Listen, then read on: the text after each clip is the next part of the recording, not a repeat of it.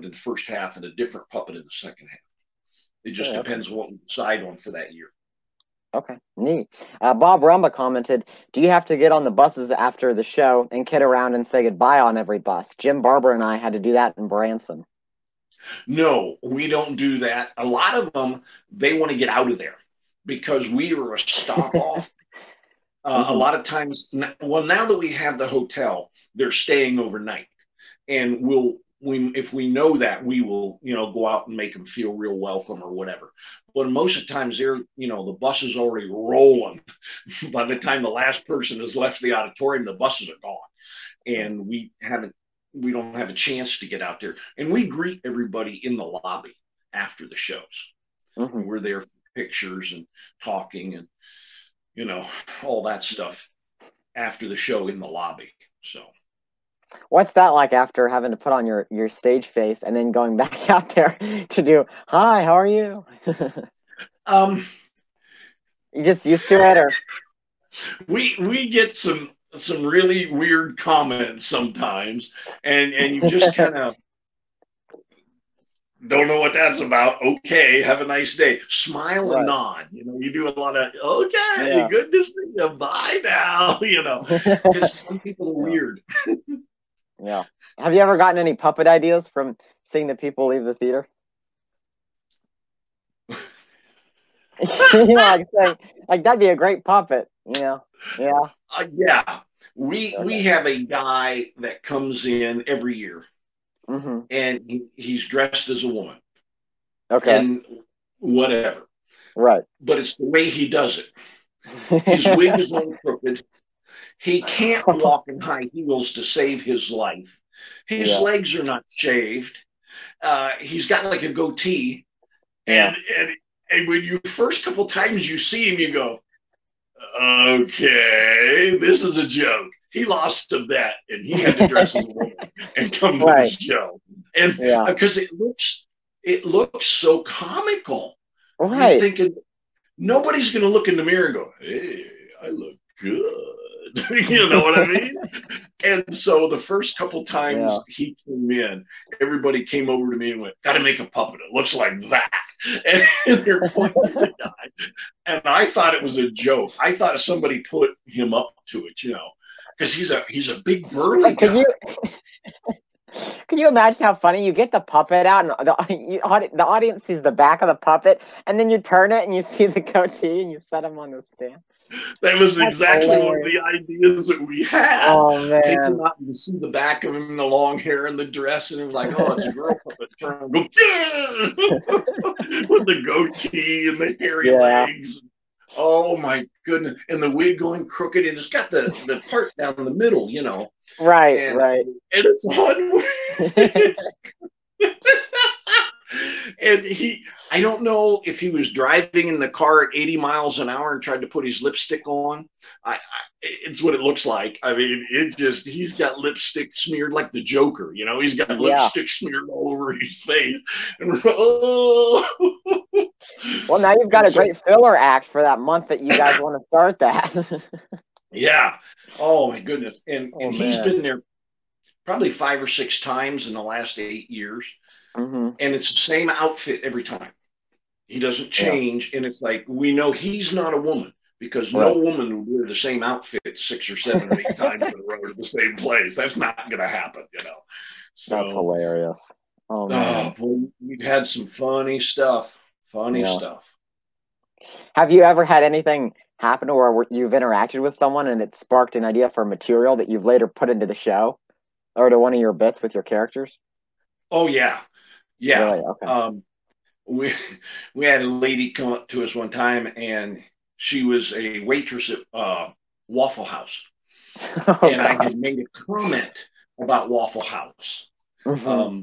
And I have a joke that I do where I accuse the one puppet of trying to get us killed on the way to the theater today because we stopped at Waffle House to get him his waffle, and you Right. tried to get us killed. And we tell this joke, and we don't say much about Waffle House. It was just Right. a joke we told in Waffle House. Well, this lady came Hmm. up to us, and she was saying that she's a waitress at Waffle House, and you really need to do a bit about Waffle House. And she says, you know what it takes to work at Waffle House? I said, no, what? She goes, a felony. And she just come up with all this stuff.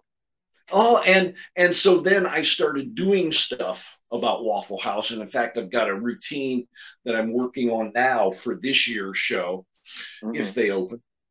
And and about Waffle House. And the one character that I have is the cook at Waffle House. And oh, really? Yeah, we've been working on that. What character is that? His name is Lance.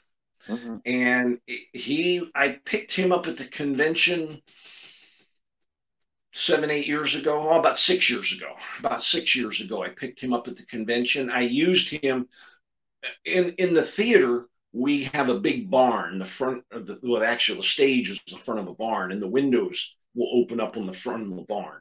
And he was a character in the window the one year. Oh, neat. And I haven't used him since down there. He was a little bit too much for our audience. I've seen what he looks like, but could you tell our audience? Kind of give them. I got him right here. You want to see it? Yeah, that'd be great. Because this will catch you off guard. He was built by Jet. Is that right? From the dummy shop? Yeah. Yeah. Yeah. So here, let me. Hi there. Oh, it's so good to see you guys here. You might need to scoot back and center the. There you go. Scoot back a little bit so we can see his full body. Technology, huh? Yeah, that's this thing on. Oh man! Oh, good to see. Is that the amazing Harvey? Landon Harvey? Is it? Good to see you. Oh, my. I work at the Waffle House. Yes, I do. I'm the cook. Yeah. Yeah. Love it. So this is Lance, and he's all tattooed up. And he's all pierced up, and his hair is a little different, compared to Amish country people.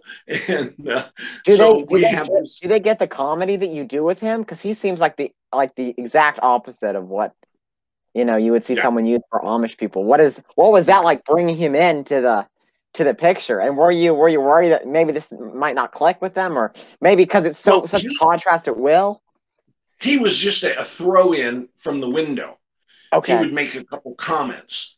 The window would fly open, and he'd go, hey, hey, hey, it's Lance. By the way, somebody left their lights on, on their buggy. And then the window would shut, and everybody would sit there and they go, lights on in a buggy? What? And then the windows would fly back open, and he would say, there is a car with the lights on, and the license number is HQY 473116 1942 hike, and the windows would close. And then people were sitting there going, somebody with their lights on, really? And he, come on, just kidding. Get a sense of humor, And it was just a throwaway thing like that. Sure.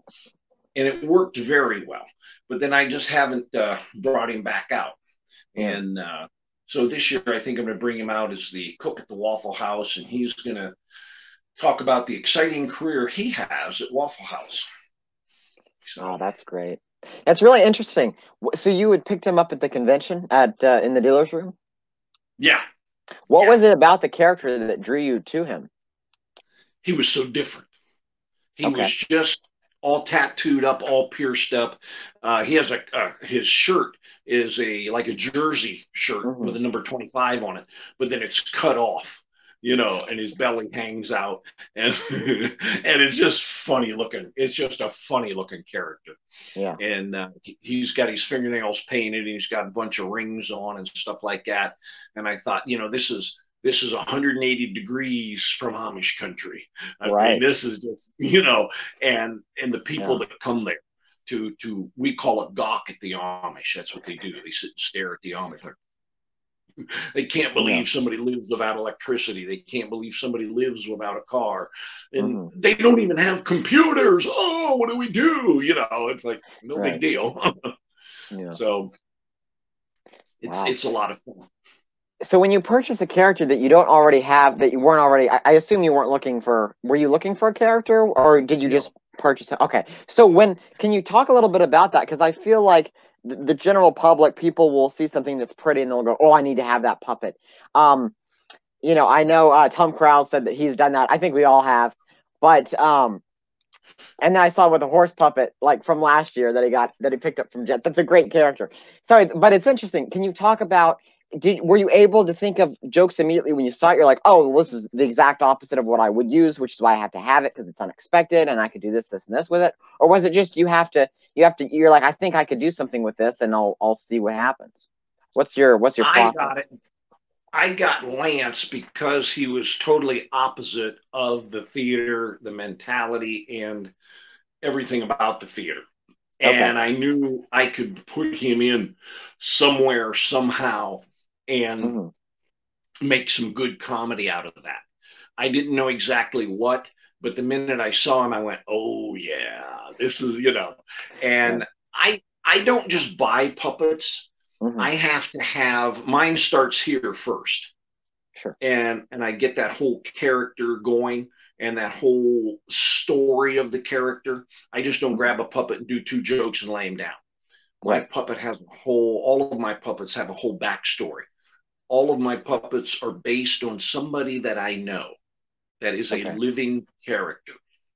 And so when I pick that puppet up and say that name, I know exactly how that puppet acts, how that puppet talks, how all the mannerisms about that puppet, because I know the real person that is behind those puppets. And so all of my puppets start up here. And then I'll look real hard and search real hard to find a puppet that fits that character. Now, like Howard, my old man puppet that you had in the ad, I had 4. I had 4 old men puppets. They weren't right. They weren't right.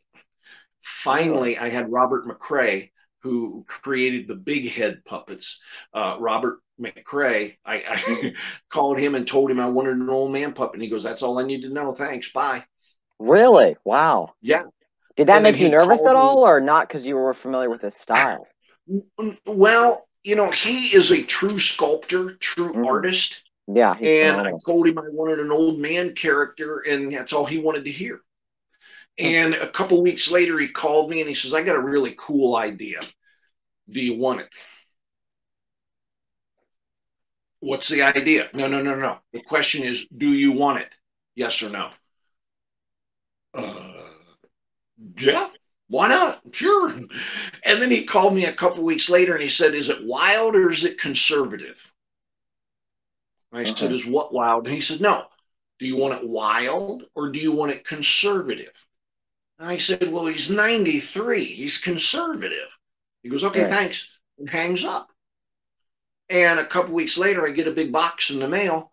And when I open it up, it's that exact character that I've had right here for 15 years. And he's finally sitting there in front of me, looking back at me. And he has just been a hoot ever since. So you didn't even see a sketch or anything. He was just asking you for certain adjectives and certain vague questions. Wow. No. And he hit it out of the park. I used him probably 2 years. And I was going to a Disney cruise. And we got to the port and I picked up the cases and they had a fork truck. And the fork truck ran the blade right through the case. And it hit him right below the chin and cut his head off right below the chin. Well, Disney has a wonderful workshop aboard the ships. And so we went down and we glued him all back together. And we hooked everything up. And we did it with a 2-part epoxy.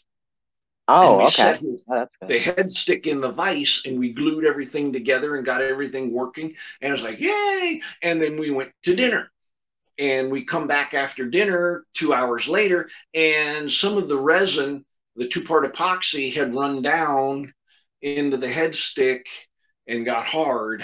Oh, and no. So I had a puppet that didn't work. And we were on stage that night. And so we got through it. We did it with George and some of our audience participation stuff and like that. Right. No problem. But now I had a puppet that didn't work, and Robert had rebuilt him before because I just used him so much he'd come apart. And Robert told me to get that remade by someone else. And so, of course, he was like, I'm done. I took it to Brant Gilmer because I know once Brant builds it, it's good for life, you know. Right. And so I took it up to Brant, and I had a little bit of the bottom of the nose shaved off so you could see the mouth a little better. And I had the eyes opened up a little more so you could see the eyes a little better. Other than that, it's all the same. And Brant made it for me, and he's been wonderful ever since. And I have another puppet by Brant that I have used since probably about 93, and I have used him to death since 93, and I've had one problem with him in all those years. And so that's why I took this one to Brant and had Brant build this one, because I knew it would last forever. So that's and that thing he asked me about, do you want it? You know, do you want this something really cool? I thought his teeth come out. His teeth are held in with a magnet.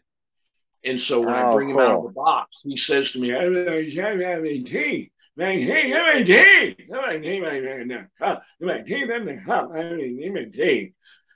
teeth? Yeah, in my teeth. And I'll pull his teeth out and I'll shake the water off of them and I'll stick them in his mouth and he'll, that's better, you know, and he starts talking. Great. And it is so funny. And what were you playing with before you touched my teeth? Wash your hands once in a while, you know, and stuff like that. I love that though, because all of your comedy is character driven. They're jokes, but they push the audience's understanding of the character, and that's what's so great about watching you work and hearing everything you have to share about writing comedy. Could you go a little bit? It's so much easier. It's so much easier that way. Yeah. You have a real strong character. It is easy to write comedy for him. Put him in any situation, in a strong character in any situation will make comedy. You know, you see a lot of ventriloquists. They have 41 puppets, and they do 3 jokes with each one of them. But they're all puppets. There's no characters there. Yeah. They're all puppets that do just 3 set jokes, blah, blah, blah, blah, blah, and they're done. Throw it away, get another puppet, blah, blah, blah, blah, blah, blah, blah, and they're done. That's not a character. That's a puppet doing 3 jokes. Well, now this is a great talking point, because someone had told me I wasn't able to make it to the convention last year, but that you had performed and you did 15 or 20 minutes with a tennis ball? Yeah. Can you talk about that? Because that I mean, that's you know, shocking to get that much time out of a tennis ball and creating a backstory for a ball. I mean, well, it was. Did you see the tennis ball and you said, "Oh, well, challenge accepted," and you're like, "Yeah, I'm going to do this." I was going to use him in the show, and I knew I was going to use him in the show. So I went out, and the audience was a little down, and I went out and did my okay, all right thing, which automatically brings any audience back up. And I brought the audience back up with that. And then I brought out Wilson. And Wilson is my tennis ball. And I've been using Wilson. I used Wilson clear back in like 91, 92 in school shows. Okay. And then I put him away. And and it was one of those things. About 15 years later, a friend of mine who was a principal at one of the schools that I did way back then said to me, "Hey, you're going up to Abbott's Magic Get-Together in Colon, Michigan." I said, "Yeah." And she goes, "We're going to be there. Use Wilson." And I said, "Wilson?" She goes, "The tennis ball." I said, "Oh, I haven't used Wilson, the tennis ball, in years." She goes, "You got to do Wilson. That is great." So I went up to the Magic Get-Together there in Colon, Michigan, used Wilson, huge hit. And I've been using him ever since. And it's his life, the life of a tennis ball. What Sure. kind of things, yeah, you played a little tennis, and then he got hit up on the roof in one of the tennis matches, and there he laid in the hot sun, and he laid on the roof. He knew his life was over. And the audience will always go, oh. And then it started to rain. And it rained and it rained, and the water come by and washed me down the gutter. Down the gutter I went, out into the yard. And I went, yay, that's great. You're off. No. And I tell a story at the beginning, Right. where I started out. I ran over a tennis ball with a lawnmower, and that was my first puppet. And that's true. Oh, really? And then I do the okay, all right thing, and then I started with Wilson, and then I just go wash down the gutter and out into the yard I went. I said, "Yay, that's great! You're off the roof." He goes, "No," because then some idiot ran over me with a lawnmower, and huge laugh. And then he says, and then a dog came along, and a dog picked him up and started chewing on him, slobbering on him. Boy, he had some bad breath. Ugh. And so you were the first chew toy. Yeah, so what a life. And that dog even tried to traumatized. bury me. And as soon as I say that, the audience will go, oh, and he'll look at him and go, thank you. And it just keeps building. And all of the things you do with the tennis ball, he has experienced. And we talk about them and keep going. In fact, he's here. Here he is. Oh my goodness, good to be here. Good to see you. Oh, wow. Oh, how's this working? Is this technology? Yes, it is. And you're using it? How is this? This cannot be. You are a technology idiot. I know that's true. Hi, Wilson. Thank you for being a part of this interview. Well, thank you, Landon. The world famous Landon's here. Oh my goodness. This is so cool. Oh man. You got a lot of energy. Well, we're not at the theater, so I got to do something here. Oh my! So this is Mr. Wilson and all that he went through, and then I'll pick him up and throw him like this. And this year at the theater, we're going to have Niels come out juggling, and I'll walk out in a juggling. I say, "Hey, throw me one of those," and he'll throw me Mr. Wilson. Oh, that's great. Yeah, and he'll go, oh, thank God you're here. I was ready to puke. But that's great, because that's such a clever way of having a puppet enter. Yeah. And that's one thing I've always said in our business. We need to come up with different ways to present the puppet, to bring it out and get rid of it, instead of just, I have a friend here in the box, and pull him out. And when you're done, put him back. Oh, I don't want to go in the box. Don't put me in the box. I hate that. And we got to have different ways. Many, many years ago, I worked with Norm Nielsen. He just passed. Great magician. And he had a little Corvette that would come out and bring out his violin. And he would do his magic trick with the violin. And we were doing a show together, and he said to me, hey, how about if we bring the puppet out on the violin? And I come out yelling that he stole the Corvette. It was a little Corvette thing, Barbie Corvette, painted a different color. It wasn't pink. And so he does his bit, and all this. And then a little bit later, they introduce me, and I come out a ventriloquist, but I don't. And then there's a bunch of commotion backstage, and out comes this Corvette. And CW's driving it and sitting in it and driving it. And they bring it, and I pick it. What are you doing? I stole it from Norm. This is so cool. And Norm goes, you idiot, you stole my Corvette. And then it takes off, and they take it backstage. It was a great way to bring the puppet out.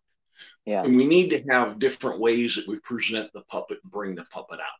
Sure. And have a reason why he's there, just not jamming back in a box or pull another one out of a box. Well, it's interesting because it also keeps the audience on their toes too. Oh, yeah. If they're expecting one thing, and you do throw your voice or whatever, and you can also shift their focus too and use more of the stage up that way. Yeah. Yeah. That's great. Let's see what we have here. Oh, in the comments, uh, we had Dale Brown. He said, "Don't base a character on Al Getler, career killer." I I think love Dale that might be one, Dave. speaking The from way they always experience. go at each other. And I'll Hilarious. tell you, we need Al and Dale puppets in the convention and let them go at each other. I think that'd be great. Yeah, that would be something. Oh man. Yeah. So for performing for the for Amish, what was that like going into that? Was it you're like, oh, I got to change all my material? Were you like, oh, I only have No, to no, change no, a few no. things? We don't perform for the Amish. Okay. We perform for the tourists that come and see the Amish. Okay. We have anywhere from 3 to 5 million tourists a year that come into Amish country to gawk at the Amish and to watch the Amish way of life and to buy the quilts and the baskets and the food and stuff like that. Okay. Gotcha. It's a multi billion-dollar industry. The food, the baskets, the clothing, the handmade stuff that they make, and so it's all aimed toward the tourists coming in to look at the Amish, and we make fun of them for that. In fact, the one puppet, he comes out. You were late for the show. Go, yeah, I know. I had to finish up at the store. Whew, busy, tourist season, busy. And I'm glad they've hired some more Amish young people to work in the store. Oh, well, that's good. Well, what did they hire them to do? Oh, take the stickers off. Take the stickers off? Yeah, all the merchandise. What stickers? Stickers to say made in China. And all the people or tourists are like, whoa, because they all, and then the pup would even say to him, you really thought they made all this crap? Are you kidding me? And so That's it's always a good hilarious. dig on the tourists there. Yeah. And so yeah, it's all tourists coming in to look at the Amish to get their stuff that they sell, and it's a great place just to kick back and relax. We have a bunch of bed and breakfasts there, a bunch of cabins. We actually have some tree houses and stuff like that, and those stay rented out year round. People just want to come and kick back and just disconnect, and so they all come to Amish country to do that. So it works out. Can you talk a little bit? Heather Meadows said that's funny. Yeah, and it is. Yes. Could you talk a little bit about your comedy writing style? I know that you don't add a lot of characters to your show right now because you have them perfected. But when you were adding characters and finding the right characters, how did you write material for them? And I assume you still write stuff here and there. What is your process for that? If it makes me laugh, I write it down. Okay. If something happens that makes me laugh out loud, I write it down. And then I try to turn that into some sort of a routine, some sort of story deal that the puppet tells me happened to him, or that I'm trying to explain it to the puppet, and the puppet is saying, well, this is going to go wrong, this is going to end up bad, and then he'll give me some examples of how he thinks it'll go bad, which is exactly what happened. And he'll look at me and go, you didn't see this coming? I'm a dummy and I saw this coming. What, you an idiot or what?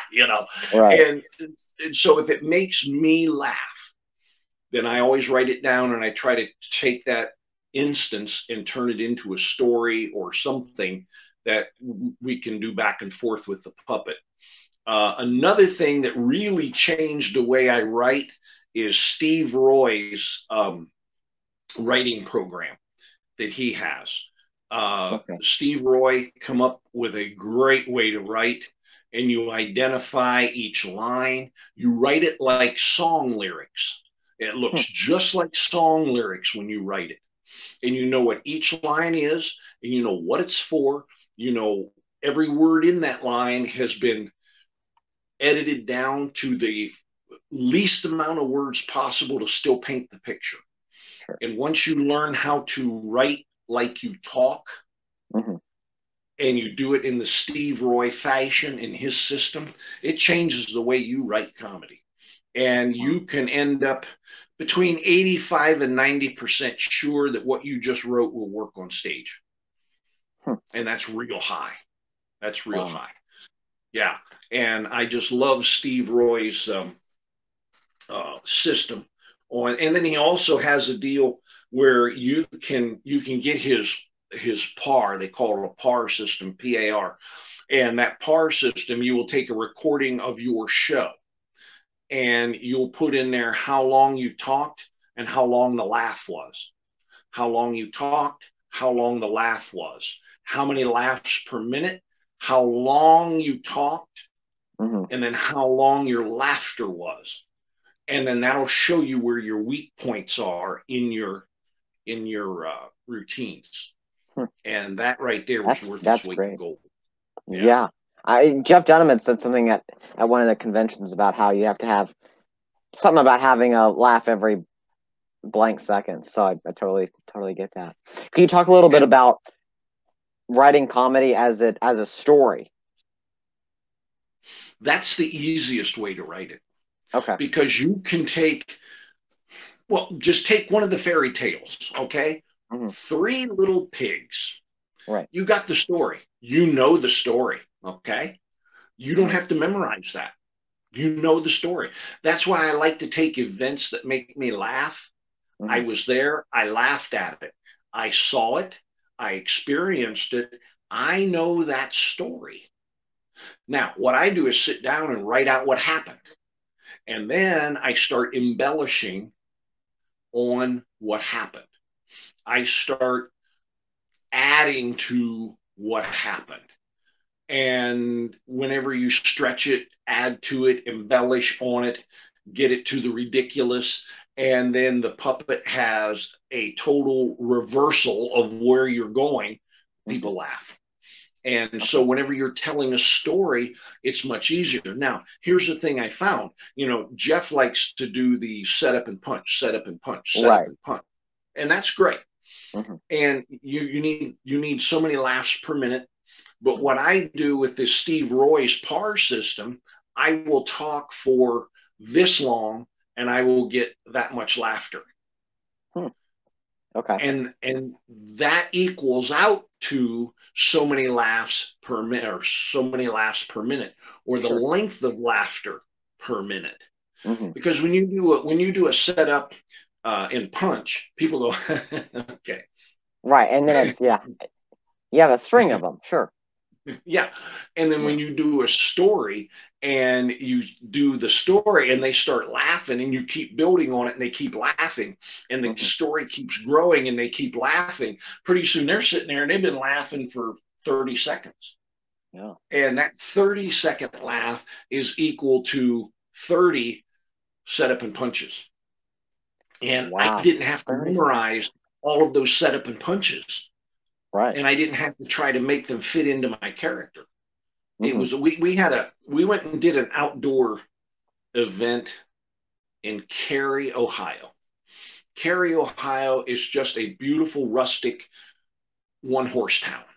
And in the middle of town, they have a nice gazebo and a nice little park. And it's a sweet, wonderful place. And we were up there in the gazebo doing our show. And we had about 100 people in front of us there. Behind us in the parking lot across the street was a Civil War reenactment group. Now, it's 100 degrees outside. It's 97% humidity. And these guys across the street behind us are in wool Civil War uniforms. Yeah. And they're marching around and they're saluting and they're carrying their guns and they're doing all this stuff.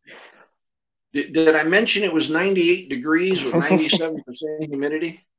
Now, when it's that hot and that humid and you're wearing wool, what are you going to do? And the puppet looks at me and goes, "Get naked." Like, no. They drink beer. "Oh, yes, cold beer and lots of it." I said, "Yeah."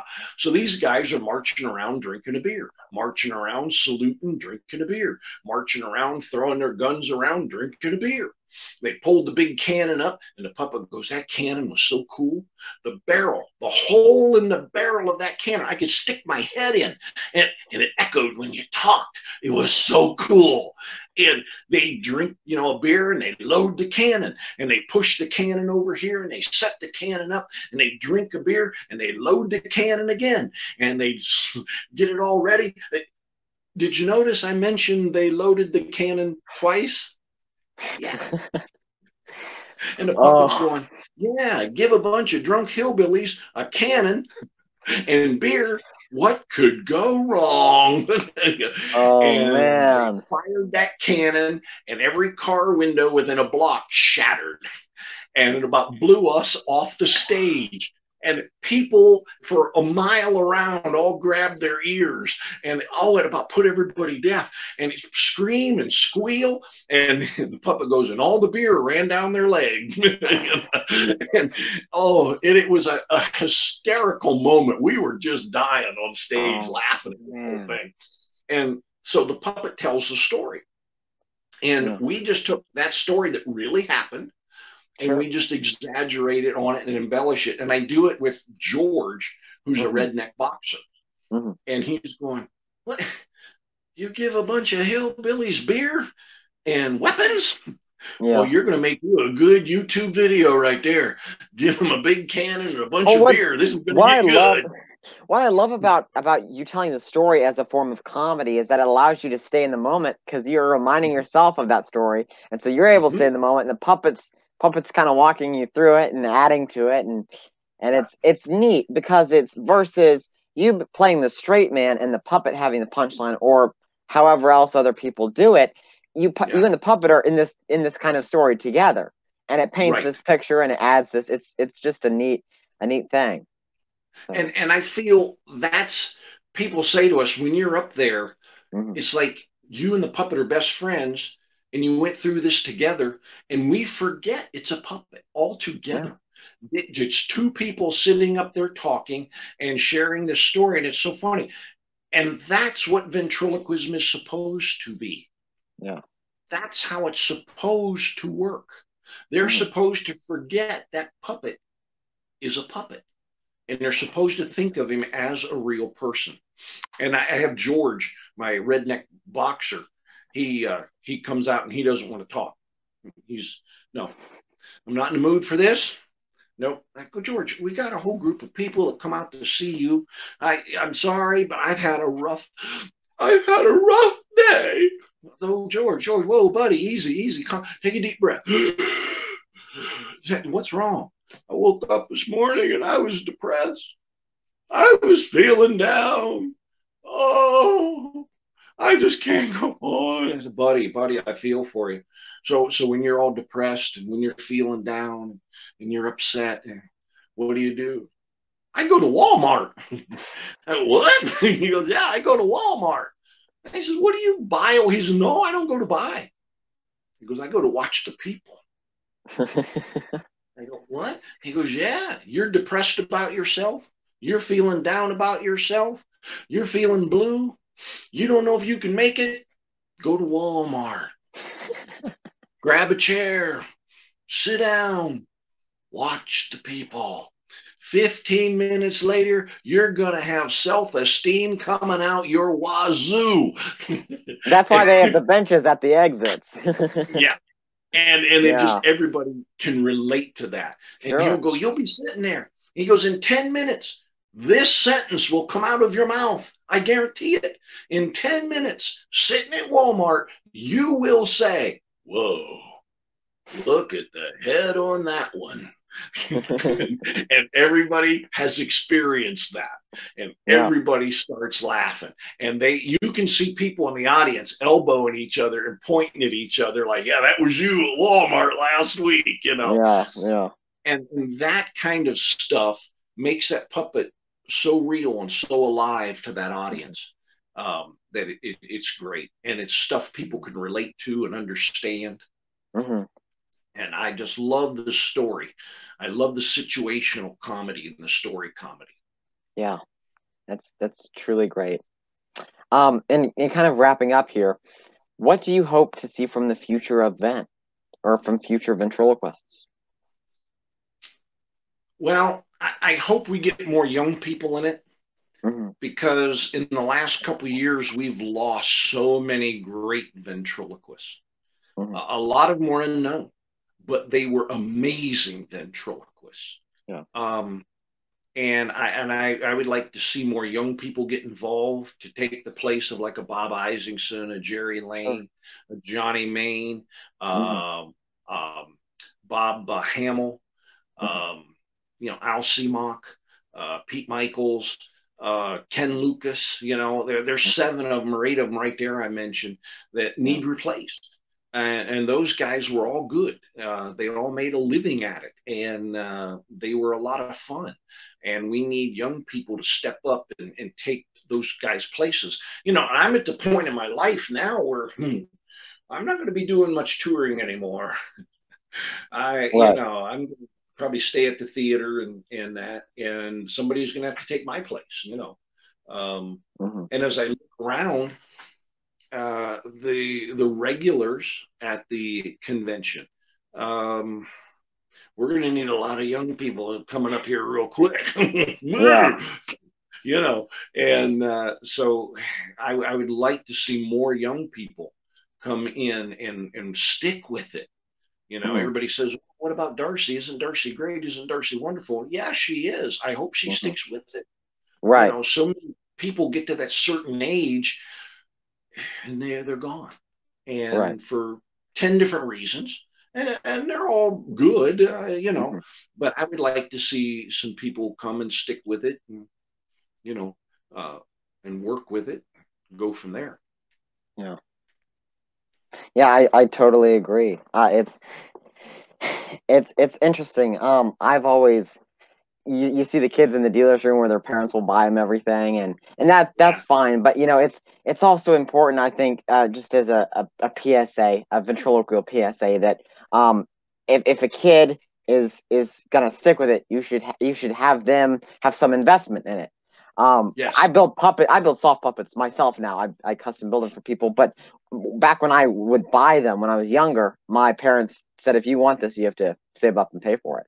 And that's been the rule for everything, and it's taught me the value. And after listening to the IVS podcast and hearing you and Tom Crowell and Mark Wade all talk about all these different aspects to being a ventriloquist. I've got my sound system, I've got my backdrop, and it's so much more than puppets, but it's also understanding all the business aspect of it and going in and everything that you need to be aware of. I think you really hit it there. They need an investment in it themselves. When I was a kid growing up, my dad was a huge man, big man, all muscle, Yeah. And I was over 6 foot tall in the 5th grade.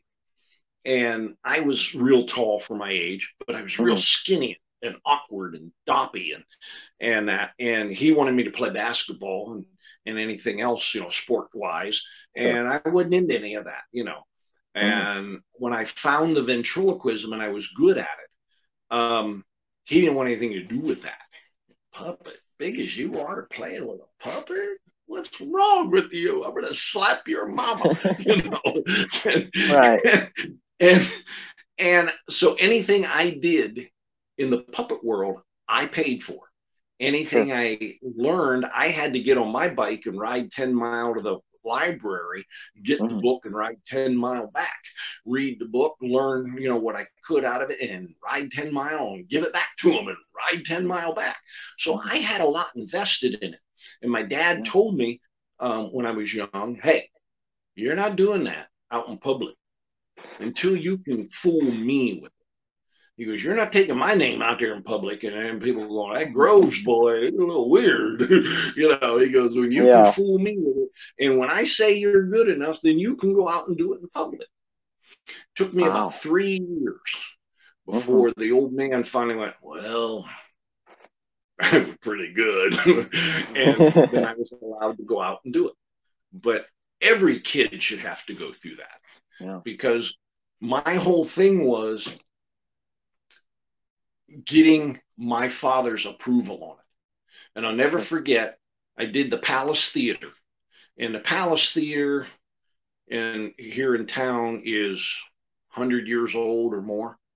And everybody that was anybody performed on that stage.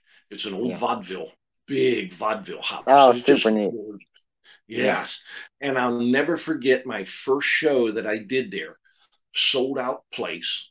And I walked out on that stage and I looked dead center. There sat my grandmother, who was my biggest fan, and she's screaming, "Ah!" My dad's sitting there going, "Shut up, woman." And my mom was sitting on the other side of my dad going like that. She wouldn't say a word. It was going like that. My dad's sitting there like that. And my whole thing that night, nobody else existed in that crowd except that man. Yeah. When I get that man to laugh, I've done my job. And I knew if I could get that man to laugh, everybody else in the room was going to pee their pants. Yeah. I got him to laugh. And that's all that mattered to me. And see, when you have that kind of commitment in what you're doing, you're going to stick with it pretty much, you know.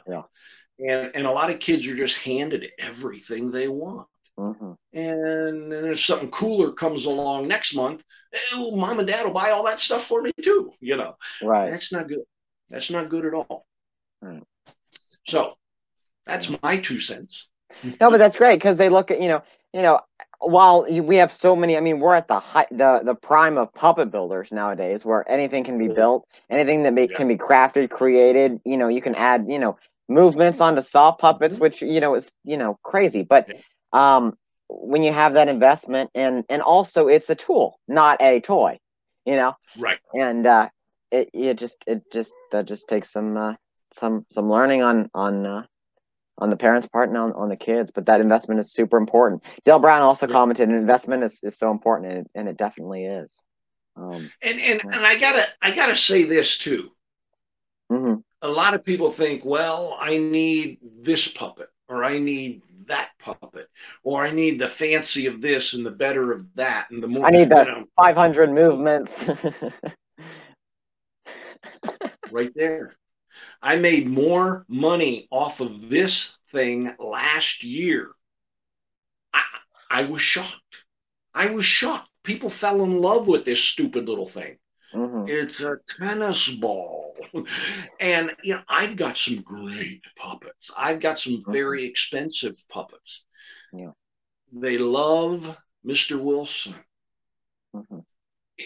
It was crazy. It's not the puppet. It's the character you create. Yeah. That's what makes all the difference. Another great example is Taylor Mason with his pigs. Yeah. Yeah. A $4 pig, and people go nuts over it. and there you sit with a $10,000 puppet, and they go, yeah, okay. Like, oh. Yeah. Yeah. Tammy Hamada said, a hunk of wood. Exactly. It's not the hunk of wood. It's not the cloth. It's the character you create. Yeah. Tammy Hamada said, if you're good, you can keep anything, you can make anything come alive, and Ken is a perfect example. And I totally agree with that statement, Tammy. Well, thank you. Yeah, thank you so much. Ken Groves, thank you so much for being part of Landon Live and for sharing your story. Hey, and thank you for doing this, Landon. This is so cool. I wish I knew technology. But see, back when all this started, you know, I've been around a while. And back when all this started, we all thought it was going to be a fad, like the CB radio, like the 8-track tape, like the cassette tape. You know, they told us when 8-track come out, nothing is going to beat the 8-track. And then the cassette come out, nothing's going to beat the cassette tape. And so that's the era we grew up in. Sure. And then when the computers come out, we went, yeah, this is going to be just like the CB radio and the 8-track tape. Something is going to come out that's going to be better than this a year from now. So we're not getting involved in this. We've been burnt too many times. And I'll never forget the first cell phone I had. It was as big as a football.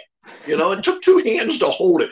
Yeah. It looked like an old World War II movie. You know, they had the radio in the foxhole, you know. That's what my first cell phone looked like. You had to hold it with 2 hands. And it had the antenna and all that, you know. And we're going, yeah, this is great, you know. And you couldn't hear anything. You might as well have a string with 2 cans, you know. You'd have done much better. And so when this technology thing started taking off, a lot of it just went, this is stupid. Something better is going to come along. And then if you get too far behind it, you can't catch up, Right. and the way the technology keeps doubling every year, we're so far behind it now. It's unreal. In fact, we used to laugh at Jeff all the time because he was every new gadget that come out he had, and all the computer stuff. He was in love with the gadgets and the computer stuff. And we're going, you're wasting your time. You'll see one day. And he was right. He was right, but he got on the train and he stayed on the train. And we never got on the train, and now it's going so fast we can't get on the train. And so it's hard. It's hard for us to fiddle with all this technology stuff, mainly when you're senile and you're supposed to be at 8:30, and for some reason you think 6:30. My dyslexia had a lot to do with that too. So whatever. Well, if people want to work on their puppets and their characters and really have an act to be proud of, on Mayor Ventriloquist Studios, you have a course called Creating a Character. Yeah. Can you give us a quick blurb about that? Yes, there's a book, and there's also an online course. Yeah, and this is a workbook, and it helps you get over the puppet. And get into the character and build the character. It talks about building a house in this, and building your character is like building a house. You don't start with the roof. No, you start in the basement and you work up. And that's what this book is about. And it really helps people understand creating that character. And then it doesn't matter what puppet you use. It's the character that's important, not the puppet. And once you learn that, and you learn how to build a character, create a character, then you're miles ahead of everybody else. Miles ahead. And I'll never forget the first time Tom Crowell came over to the house.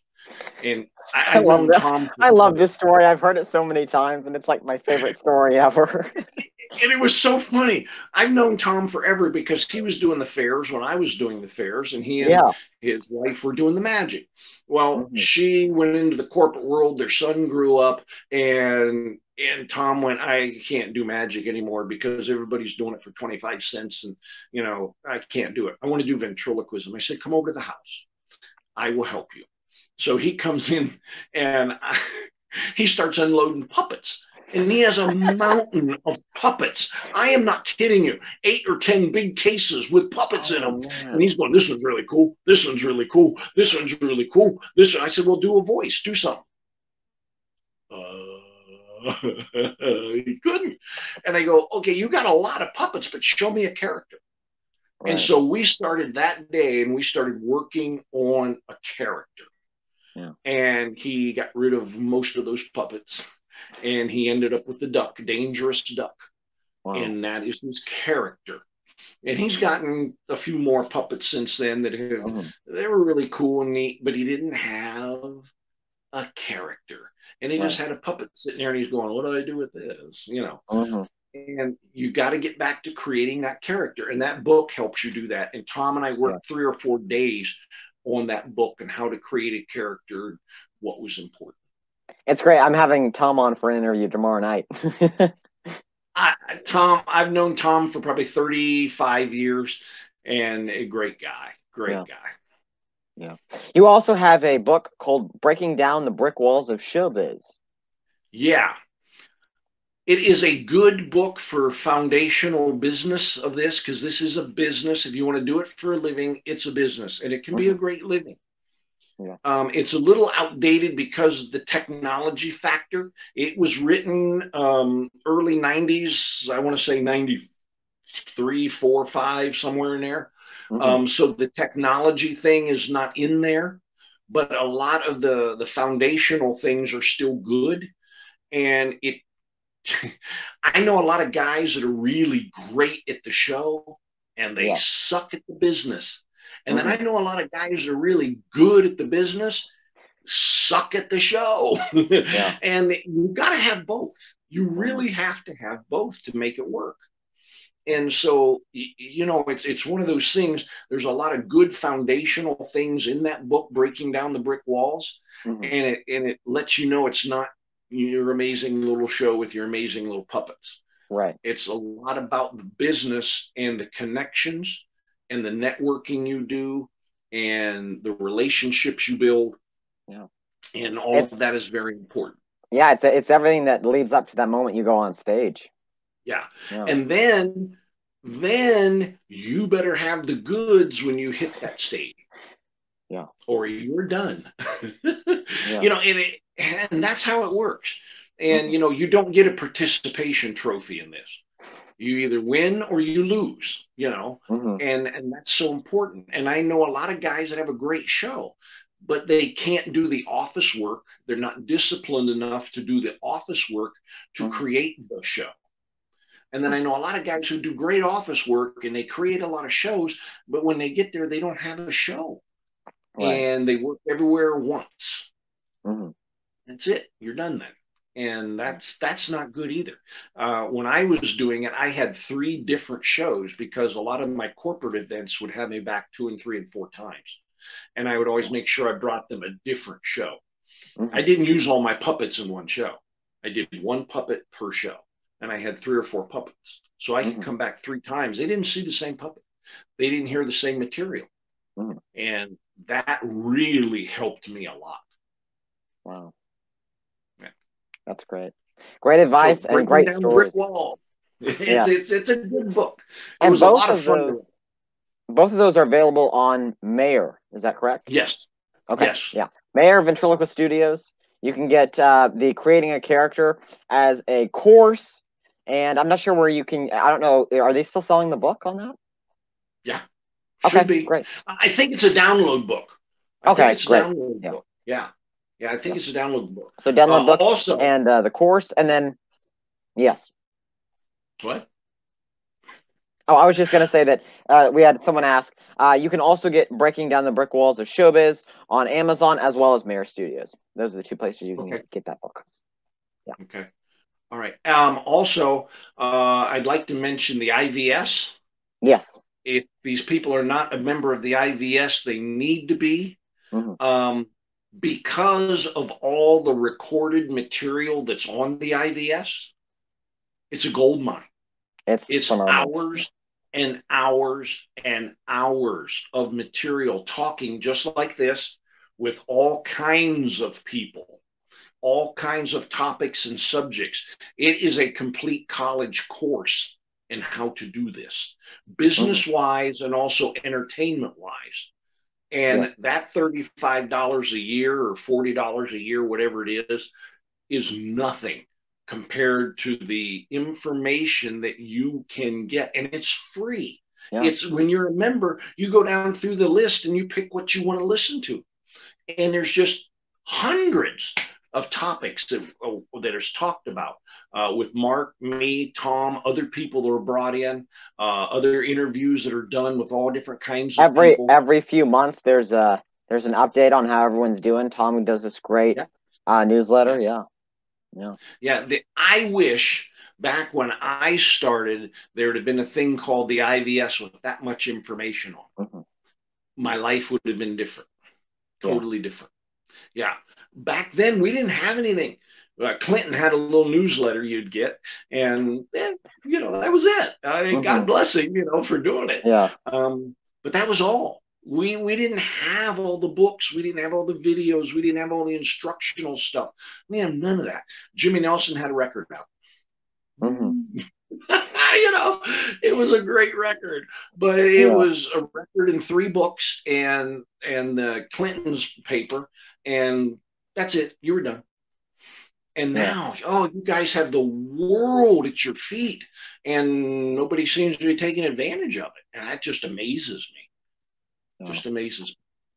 It's great. I love to go back and listen to the podcasts and go through the newsletters because there's so many worldwide, so many different contributors, and you know, telling their story and sharing what they've been up to. In the comments, Chuck Lyons said, plus there's a lot more coming on the IVS. Yes, and Michael Paul said, tell Ken Ziggy says hi, and then he also said, Michael Paul also commented, I've had IBS. Is that the same thing? Close, close. Yes. There's a name that goes way back with me too, Michael Paul. We've known each other forever, you know, and that's the cool thing about getting old in this business. I can look back and, man, there's just gobs of people that I've known for 35, 40, 45 years in this business. Wow. And it's been great. Wow. Well, King Groves, thank you so much for being a part of Landon Live and for sharing your story. Well, thank you for doing it, and keep up the great work, my friend. And definitely. Thank you guys for tuning in. And tomorrow night we have Tom Crowell. So hear the rest of King Groves' story with Tom Crowell tomorrow night, 7:30 Central Standard Time. It'll be phenomenal. Yes. And then Friday night is Terry Fader. So we're just going to keep the great interviews rolling. Hope to see you guys there. Thank you. Keep it up. Keep it up. Love it. All right. Good night.